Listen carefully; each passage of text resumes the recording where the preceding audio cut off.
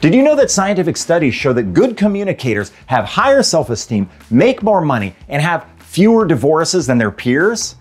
Another study by the International Journal of Business Communication indicated that good communication skills was the #1 trait people look for when they hire somebody. And the American Journal of Small Business did research that found out that the most important trait for entrepreneurs is good oral communication as well as good listening skills. In this episode of In60, we're going to discuss the 3 most common problems people have with communication, and we're going to discuss 5 things that you can do in order to improve your communication skills.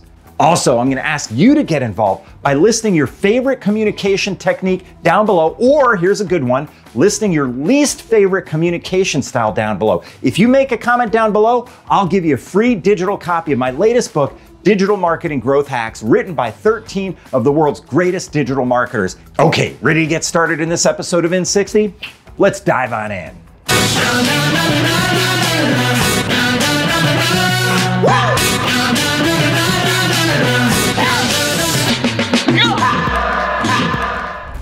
All right, today's episode is sponsored by Agorapulse. Agorapulse is a social media management platform that you can use in order to make sure that your campaigns are getting to the right people at the right time with the right message. All right, let's talk about some of the challenges people face when they're trying to be effective communicators. Challenge number 1, providing a solution before you've gotten all the details.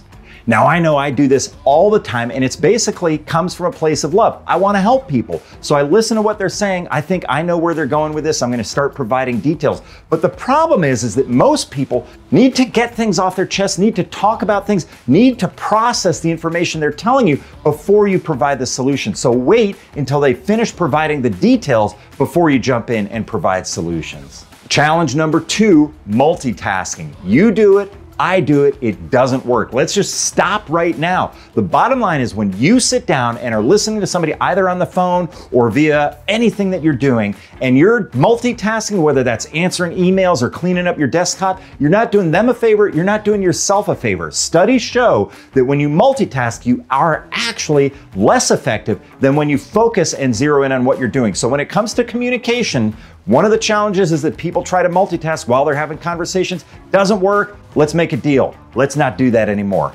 Challenge number 3, avoiding bad news. Now, if you're in an office environment, bad news sometimes happens. You just got to deal with it. But a lot of us want to avoid that bad news. So we'll avoid that conversation that's a tough conversation with somebody. We'll avoid talking to somebody and having an email dialogue with them about a difficult piece of information. All that does is inhibit communication. You have to get past that.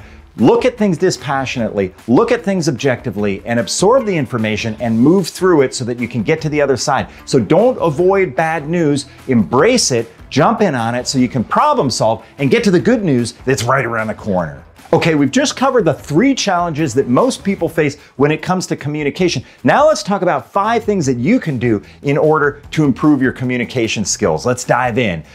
Tip number 1. What is tip number 1? Tip number 1, question for clarification. This is actually a really good tip. When I was younger, I used to feel like if I asked questions in a conversation, people would think I was dumb. I'm almost embarrassed to admit that, but it was true. But I realized later as I got more mature in my career, the more questions you ask, the more people know that you're engaged and actually having an active communication with them. So be sure to question for clarification. Your questions will actually show that you're listening and will actually show that you're smart enough to ask the right questions that are important to whatever it is you're trying to solve. So the bottom line is question for clarification. That improves communication. You hear the bird out there? I do. That improves the communication, and the bottom line is it'll make your communication more effective with whoever it is you're talking to. Tip number 2, think backwards. Now, this is an interesting thing that a mentor named Jerry Brown taught me, which is basically getting inside the mind of the people you're talking to and understanding their perspective in the dialogue you're having. When you think backwards and get inside somebody's mind and then work backwards from there, it'll improve your communication because you'll be coming from a place of empathy, understanding what it is they're feeling as they go through this communication with you.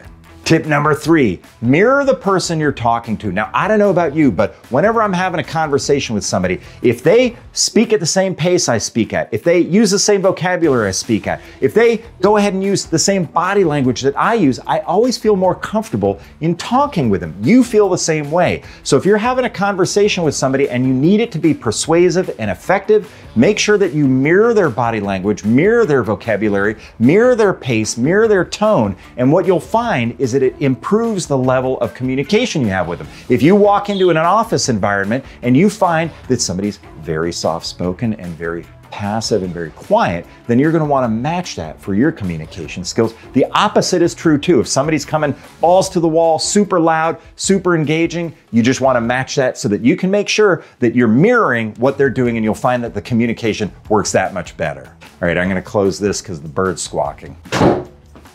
No snoring either, Bess.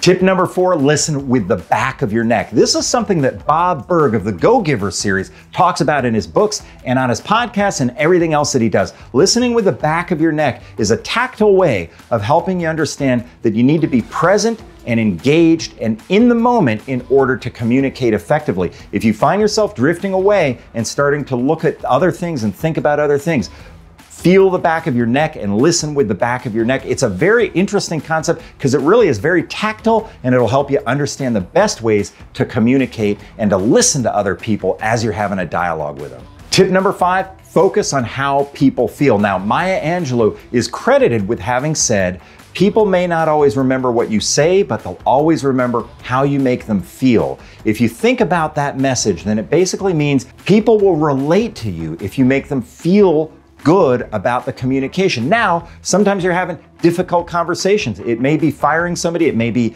talking to somebody about not getting a raise. You can still make them feel good by having clarity and closure in what it is you're talking to them. It's not going to be the best conversation they've ever had, but if they have clarity in what you're saying and closure in what you're saying, they're going to feel good. So remember that concept. People may not remember every word you say, but they will remember how you made them feel in the conversation. By the way, here's a little tip for you. Maya Angelou wasn't the first person to say that. A gentleman by the name of Carl Buhner, Carl W. Buhner, was attributed with saying it first in 1971.